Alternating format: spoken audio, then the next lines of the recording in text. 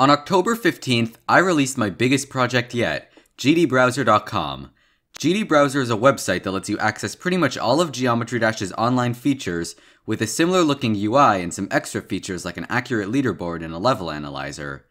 It's completely open source, so if you're a big brain and want to help fix my terrible code, everything is sitting there on GitHub. Also, I should probably mention that if too many people are on the site at once, it'll start to run really poorly since my servers aren't that great. But if you wait a day or two after this video is out, then everything should probably be okay. In this video, I'm going to try my best to explain how I use Geometry Dash's servers to make the website, and the interesting things that happened on the way. If it isn't already obvious, the backbone of the entire website is RobTop's own servers for Geometry Dash. Every single page on the website gets at least one thing from them, whether it's a profile, level, or even just an icon. So let me tell you how it works. Pretty much every time you see the loading symbol in Geometry Dash, the game is getting something from RobTop's servers, boomlings.com. Yup, boomlings.com. This man owns the domain geometrydash.com, and he chooses to put it on a site named after a game which he pulled from the App Store. You know what, I won't ask. Depending on what you're getting from the servers, the URL will always be slightly different. Or is it URI? I really don't know and I couldn't care less.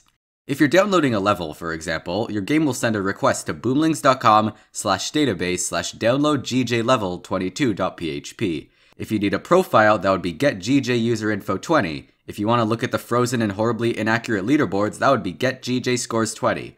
Also, GJ stands for Geometry Jump, which is the original name for Geometry Dash. RobTop still uses it for literally everything. Anyways, just like math homework, getting the URL is not the end of step 1. If you were to go to any of the pages I mentioned above, boomlings.com will hit you with a hot -1, which is RobTop's way of saying, Nope. Enter the post request. I'm not really sure how to explain it very well, but it's basically just a URL with extra steps. Think of it this way. Visiting a website is a GET request because it gets something from the server. In this case, the web page. A post request, on the other hand, posts something to the server. But wait, why do we need to use a post request if we're getting something from the Geometry Dash servers? Because RobTop. That's why. Anyways, post requests usually require you to send along some parameters to get the information we need. For example, let's say you want to get page 2 of Bloodlust's comments. You would send a request to getgjcomments21.php along with level ID equals 425844142, the ID of Bloodlust, to show that you want its comments. And page equal 2 will show you that you want page 2. Again, these are called parameters. I'll be using this word a lot, so make sure to sink it in. Every request on boomlings.com also requires the secret parameter, which is RobTop's top-notch form of security. To get the secret, you need to take the current Unix timestamp, multiply it by 3, convert each number to... No, I'm just kidding. It's literally just this. And it never changes. So how the heck did I find all of these things? How do I know what URL to use or which parameters are needed? And how is there snow on the top of Mount Everest if it's above the clouds? The answer to everything but that last one is Wireshark. Wireshark is a neat little program that tracks all of the requests your computer makes along with the parameters and what's sent back. So for example, here's a request for downloading a level, and here's what the server sends back. And here are the parameters. And look, there's the secret again. How cute. So now that we know how to send a request to the Geometry Dash servers, we need to figure out how to handle the response. As you can see, RobTop did a wonderful job making the response as neat and organized as possible. Just kidding, it looks like a cat fell asleep on the keyboard. But if Geometry Dash knows how to decode this, then we must be able to as well. And here's a rough explanation of how, just keep in mind that there's a few annoying exceptions. Once the servers send back a response, in this case RobTop's profile, the first thing you want to do is split this massive chunk of text at every second colon. Aha, he said colon! Now the number on the left of each colon represents a piece of the response, and the text on the right is the actual value. There's no way to tell what the number on the left is for, so you have to look at the actual profile and try to match things up. Or you could do what I did and sift through GitHub for people who already did that and wrote down their findings. Anyways, now the response is more or less decoded. Username is 1, ID is 2, stars is 3, demons is 4, and so on. If all of that work sounded really tedious, allow me to casually plug the fact that GDBrowser comes with a helpful API that fetches everything from the Geometry Dash servers in a much less terrible way. Also, it sends the response as a crisp and beautiful JSON, rather than something comparable to my middle school's bathroom which didn't have a garbage can. Anyways, now that we know how to get anything we want from the Geometry Dash servers, it's time to display it on the screen in a much more visually appealing way. That's right, we're making a website. For the casuals that don't know what this is, it's called HTML. You type it up, and then your browser reads it and displays it to the user like this. I won't go into too much detail since it's pretty straightforward. I shared a lot of videos of the development of the site on Twitter, so you'll see me using a lot of old screenshots and clips from there for this part of the video. The first page of the site I worked on was the actual level page. I spent 2 or 3 days, usually in the middle of class, making this page from the ground up, with the goal of making it look almost identical to the one in Geometry Dash. Except the font, because goddamn are text outlines hard to do in HTML. Once I finished the actual design of the page, I coded my server, being the thing that actually sends you the HTML in the first place, to take all of the values such as the title, difficulty, creator, or song, and change them to display the proper information based on the level you're searching. It's almost like a 10-year-old that just discovered the inspect element button for the first time. It was at this point I realized that the page was loading really slowly because it's essentially downloading an entire Geometry Dash level only to display the basic information on the screen. But then I had a big brain idea. Instead of getting the actual level from the Geometry Dash servers, I could simply get the search results for it. Even though very little of it is shown in Geometry Dash, search results contain almost all of the information of a level, with the exception of the upload date, password, low detail button, and of course, the actual code for the level. So I did exactly that, and it worked really well actually. I even added a button later down the road that lets you download the level to get the missing information. Next page I made was the search results.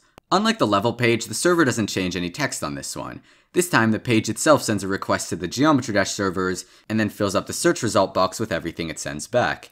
Every time you go to another page, the box empties and repeats the process. Other than that, and also other than positioning the difficulty faces, making this page was pretty straightforward. Next on the list was searching. Again, nothing too exciting since it's pretty much just a recreation of Geometry Dash's search page. It takes whatever filters you have selected, and sends them over to Geometry Dash servers as parameters for getGJ levels 21. From there, it redirects you to the search result page. Also, I was too lazy to do it RobTop's way, so if you want to search for levels with an in-game song, you actually have to type the name of it. Sorry. On the bright side, you can get quick access to all the levels with hacked songs. After that, it took about an hour to make 2 really rushed pages for map packs and gauntlets. Once you select one, it just takes you to the search result page. With all that done, the home page, which I made in between search results and searching, looked like this. And then I took a shower and had the idea of adding level saving, so I ditched the featured button in favor of that. But colon, what's level saving? I hear you asking, and to that I say, it's level saving. When you come across a level that speaks to you, you can click this button to save it. After that, it's added to your saved levels list. The whole thing works by saving levels to your cookies, which is a word that probably sparks a lot of PTSD on the internet nowadays. Cookies are little round desserts that, they're little bits of text that your browser stores when you're on a website. For example, most sites store your login information in your cookies so that you don't need to re-log into the site every time you visit it. Same thing goes for gdbrowser.com, except instead of login information, it's a list of your saved levels. Oh yeah, and I tricked the Geometry Dash servers into sending search results for these specific levels by adding type equals 10 to the level search parameters. The type parameter is what tells the Geometry Dash servers what list of levels to send back. 0 is regular, 1 is most downloaded, 2 is most liked, 3 is trending, 4 is recent, 8 may have been the sent levels list before I told Viprin that he should probably tell RobTop to secure that, and so on. The one that's being used here is 10, which is for map packs. But instead of just telling the servers which map pack to get, it actually does this by sending the 3 level IDs to the servers as parameters. And guess what? The limit isn't even 3. So basically, all of your saved levels get sent to the servers disguised as one really big map pack. Please don't fix this, RobTop. After that, I was left with just one last page to make, the leaderboard, also known as the thing that's been frozen for years because RobTop doesn't have a proper anti-cheat. Don't worry, Rob, I would probably do the same. What I wouldn't do is allow you to go past the top 100 cap. I'm not joking when I say that the Geometry Dash servers would literally send you the top 1 million players if you requested it. Oh, and in case you're wondering, the first person on the creator leaderboard to have 0 creator points is at position 3,627 last time I checked. Anyways, I made the leaderboard page on stream, so you could check that out if you want, link in the description.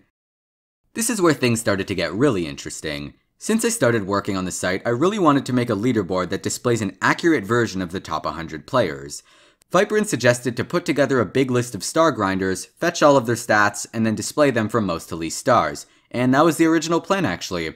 However, shortly after the leaderboard stream, a folk named Pepper360 reached out to me on Discord.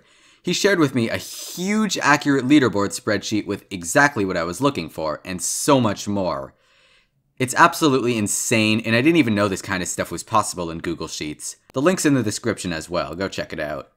Anyways, he invited me to their private updated leaderboard Discord server where the big team behind the spreadsheet adds star grinders to the sheet and bans hackers. I had a talk with SMJS, also known as the Smart One, and he willingly made me a little updated leaderboard API that I could fetch the top 100 players from. From there, I made my server fetch the stats of those 100 players every time you go to the leaderboard page, and that was the updated leaderboard all done and dusted. I have to say, it's a really crazy feeling when you're invited to this secret server run by people with over 100,000 stars who gather together and decide the fate of hackers. Meanwhile, I'm just kinda sitting there posting Club Step Monsters and Konosuba memes. And then things got even more crazy. I was originally going to add comments and profile posts and then release the site, but then I got a DM from someone named Alton that simply said, "Hey." Now, my rule with Discord DMs is that if you have a question, I have an answer. But if you're just saying hey, I usually don't reply. This is because if I do, most people would think that just because I replied once, I'm their best friend and they're able to spark an hour-long conversation with me every single day until I die. But I was in an especially generous mood that day, and I felt like making a loyal GD Colon fan's day by replying back. "Hello," I responded. It turned out that Alton was more than just the average GD Colon fan. Way more. He was working with his friend Alphys on an external editor for Geometry Dash called GD Edit, and it looked awesome. Realizing that I was speaking to someone who knew how to read a Geometry Dash level's code, which looks like this, I asked him how to do exactly that. And sure enough, he taught me.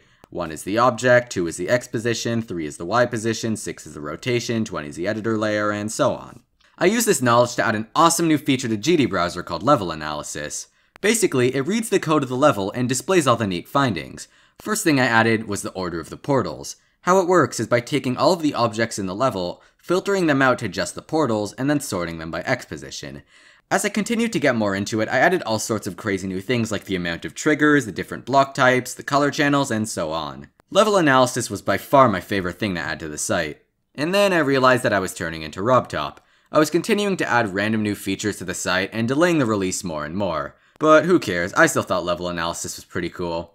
Anyways, that's when I started working on the final part of GD Browser, the comments. Just like all the other pages, it was more or less just whatever the Geometry Dash server send, and then displaying it on the screen in a Geometry Dash looking way. However, I did make some pretty neat discoveries. First of all, you can upload and read comments on any level ID, whether the level actually exists or not. So when I looked at the comments for the non-existent level with an ID of 1, I was greeted with this. Yeah, so it turns out that this is where all the hackers hang out. Also, level -1 is spammed with comments by Thanos himself, and the Titan even said hi to me on Twitter. Another interesting find was that you could get anybody's comment history, even if they disabled viewing it in Geometry Dash. Turns out all that does is just hide the button on their profile. But I respect their privacy, so I disabled viewing their comments on GD Browser. But for real, RobTop, you really need to work on these things. With comments and profile posts done, GD Browser was, well, it was finished.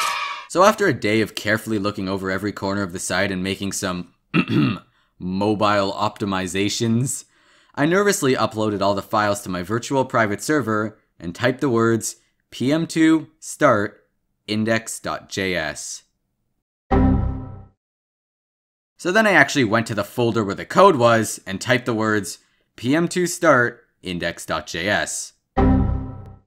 And then I realized that I never installed all the modules that need to be imported. So I installed all of them and typed the words pm2 start index.js. Error. Script not. God damn it, I'm in the wrong directory again. Anyways, after a couple of audible screeches, I got the site running on gdbrowser.com. And then I plugged the site on Twitter and YouTube, only to discover that my servers can't actually handle 100 people on a website at once. So it ended up running about as well as Steam during the summer sale. And considering I just made a whole video talking about the website, it's probably only going to get worse. But other than that, people seem to really like GD Browser. I ended up posting all the code for the project on GitHub since a lot of people asked, and although I was really skeptical at first that people would all laugh at my terrible code, I'm actually really glad I did it. It always feels great to see how open people are to improving and cleaning up my code. Especially you, 101 Arrows, you're a legend.